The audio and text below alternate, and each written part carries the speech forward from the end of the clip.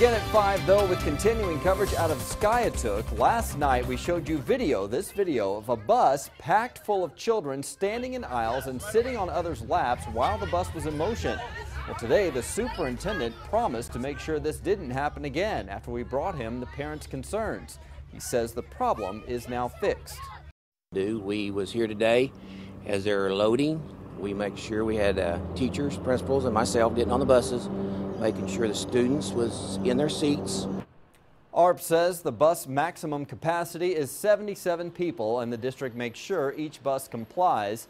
He says this was not overcrowding, but that the bus driver was not disciplining the children the way he was supposed to. On 2 Works for You at 6, reporter Corey Duke will join us with how the district plans to maintain this fix and keep Skiatook students safe.